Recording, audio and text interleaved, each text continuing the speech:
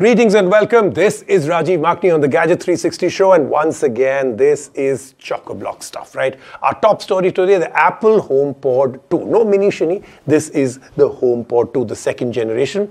Any major difference from the original? Two new sensors, seamless connection with Apple devices, but eventually it comes down to this. Is this better than the rest out there? Do you listen to Apple Music a lot? And what does it bring to you different from the competition? Then our next review is the Fastrack Reflex Beat Plus, compact and comfortable smartwatch, ultra view display, health monitoring capabilities, good price point also. We'll show you a full review. Then our first look at the Acer Swift X14. They've sent us a demo model. This is not something that has come out right now. It's made specifically for designers and creators, next generation CPU and GPU. What's so different about the X14? And then I'll tell you something very interesting that we've done. I have the Galaxy Watch 5 Pro and the Galaxy 4 Classic, right? So both great watches, and we were doing a little bit of a story on the 5 Pro. And I noticed some very interesting differences, and one of them is huge. I'm going to tell you that on the show. Let's get started with today's show. OnePlus finally previewed their debut tablet, the all-new OnePlus Pad, at their major event this week. It is a sleek and slim tab, feather-like, weighing only 552 grams. This flagship pad is already gaining traction for its battery life, which is an impressive 1 month on standby mode. It has a powerful hardware for multitasking along with some cutting-edge cooling technology. Keep an eye open for a detailed review on it in the near future. Garmin also announced a flagship product in the global market, their VivoMove Trend Watch. This hybrid smartwatch is the perfect combination of fashion and function. With its traditional analog look paired with the essential smart features, it offers many health and fitness-related features. But the best part of this watch is that it is Garmin's first watch with wireless charging. We're looking forward to experiencing this firsthand very soon. Our top story today is the Apple HomePod 2. Yes, it's here. It's taken a long time. The first one was not a very successful product. Now, with two new sensors to measure temperature and humidity, 360 spatial sound, quality audio automation through the HomeKit accessory, increased security, and a price of 32,900 rupees. It is one of the most expensive speakers, smart speakers you can buy. But why would you buy it? Is it good enough? Is the audio actually better? How is the sound? Do you listen to Apple Music a lot? All of that answered in our review. After the initial failure of the debut HomePod in 2018, Apple has returned with its next generation smart speaker, the Apple HomePod 2. Can it gain more traction than its predecessor? Is it a better option than the HomePod Mini? Is it worth its cost? There are so many questions, so let's dive in and find out. Physically speaking, it resembles its predecessor. They are similar in size and weight and are surrounded by an elegant looking mesh. There are a few differences, like the dial on the top is bigger. It is slightly shorter, and Apple listened to all the complaints and finally provided a power cable that is detachable. It is now easy to hide the ugly white wire. Internally, the HomePod now has only 5 tweeters instead of 7, which is the main reason why it is shorter and slightly cheaper. We were impressed with how little this change affected the audio quality. It comes with 4 built-in mics, which is less than before, but enough to catch your voice from a distance. Hey Siri, what's the likelihood of rain today? It doesn't look like it's going to rain today. Similar to the older model, the HomePod is Siri enabled. You can use Siri to play any song that you want to listen to via Apple Music or ask it any questions. So let's test it out. Hey Siri, what's the temperature? It's about 27 degrees outside. Hey Siri, what's the humidity like? The humidity is currently 35%. Hey Siri, tell me the top 5 headlines for today. Here's the latest news. As Turkey and Syria's death toll rises to 15,000, India sets up a field hospital in Turkey's province for quake relief. Meanwhile, Turkey's president admits shortcomings. Hey Siri, stop. Says it is. The HomePod seamlessly connects to Apple devices. All you have to do is go to the Home app, click on Add Accessories and put your phone close to the HomePod. It will automatically recognize and initiate the setup process.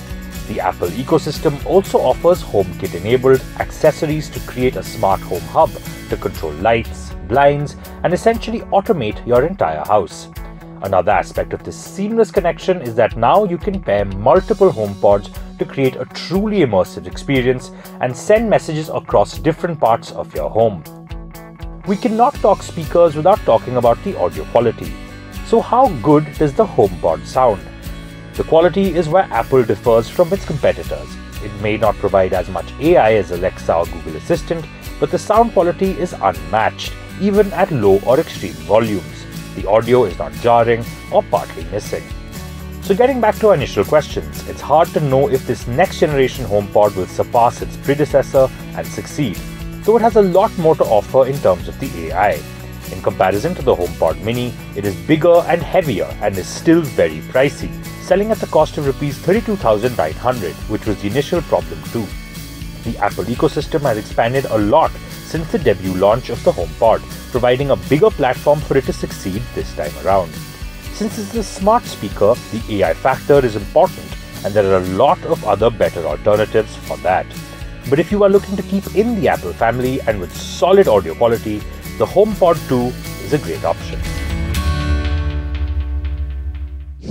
And from the world of smart speakers, let's move on now to smartwatches. And you know what I say, if it's early morning 10 a.m., then at least 5 new smartwatches and 5 new TWS buds have been released today.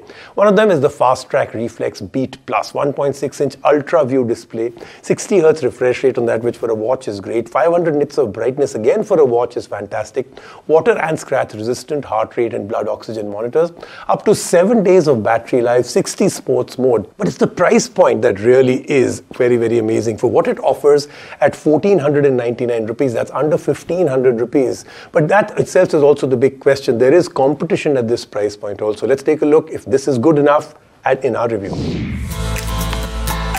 There is no shortage of smartwatches in today's day and age. With such competition, we are curious to see if the newly arrived Fastrack Reflex Beat Plus has something to offer to help it stand out. Let's review it and find out. Physically speaking, the Reflex Beat Plus comes in the invisible black color with a simple design that is comfortable to wear. It has a thin and compact dial which is light in weight with a soft strap that is easy on the hand. The dial has a 6.1-inch ultra view display that claims to be water, dust and scratch resistant. So far it has been true for us, neither of the three have affected the screen yet. You just have to twist your hand to get the dial on the top and voila, the screen comes on. The Reflex Beat Plus offers up to 500 nits of brightness, and this can be tweaked on the watch as per your need. Moving to the digital capabilities, the watch has quite a few smart features to offer. It comes with heart rate, blood oxygen and sleep monitors to help you track your health. You can set goals for yourself in each of the categories and the watch will reflect on your outcome. The result displayed is detailed, like whether your sleep was light or heavy and how many times you woke up.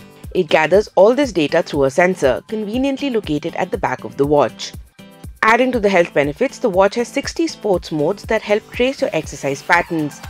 It can measure the time, reps and quality of the exercises to help you track and improve your record, innately revamping your health.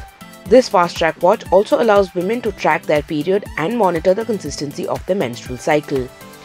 The Reflex Beat Plus has a battery life of up to 7 days, which is very handy if you're traveling and forget your charger. Speaking of the charger, it is a dual-pin magnetic one that easily latches on. The only issue we found here was that you can't see the remaining battery anywhere on the watch. The only time it appears on the screen is when you plug it in. The best part is that you can get all this at the mere cost of Rs 1499. If you're looking for a cheaper smartwatch, put this at the top of your list because it has premium features that no other watch in this price range can offer. But if you're looking for a watch that has only premium features, regardless of the cost, then there are other alternatives.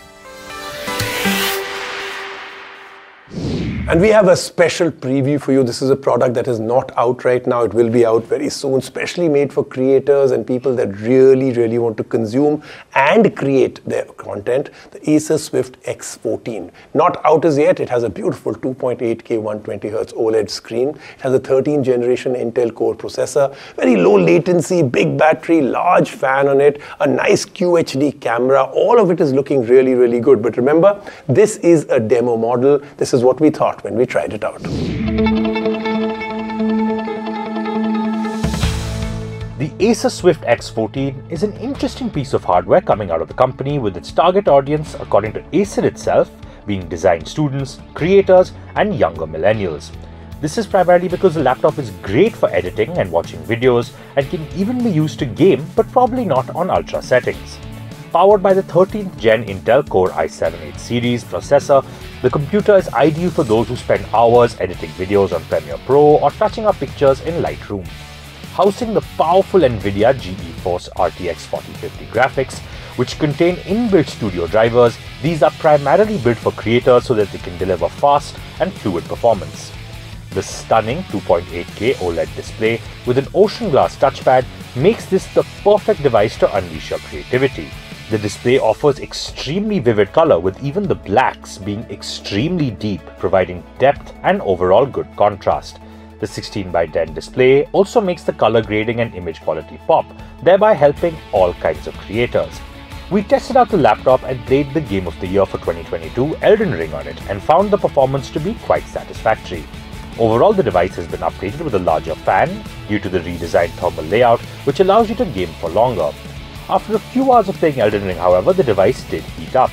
But this is to be expected, as the device is more geared towards creative professionals rather than individuals looking for a powerful gaming setup. The one positive about gaming on this laptop, however, is that the screen displays some gorgeous visuals. Elden Ring is an extremely good-looking game, but on the Swift X14, the scenery and skyboxes look absolutely gorgeous. The system comes pre-installed with Windows 11 and it weighs around 1.6 kg, which isn't too bad if you're someone who's planning to carry this laptop everywhere you go. The two built-in front-facing stereo speakers are satisfactory, but the sound coming off it can sometimes feel a little bit shrill. There is still a whole lot more Acer has to reveal about the Swift X14, and we definitely can recommend this piece of hardware to creators who are in need of a sleek but powerful machine.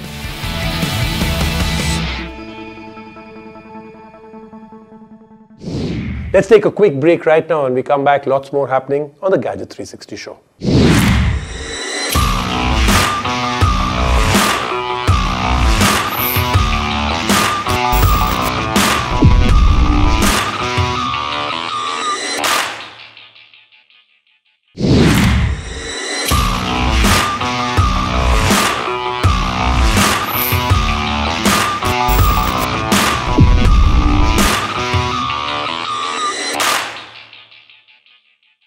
And now for a story that I thought, we would be bringing just the Galaxy Watch 5 Pro Samsung, our long-term review.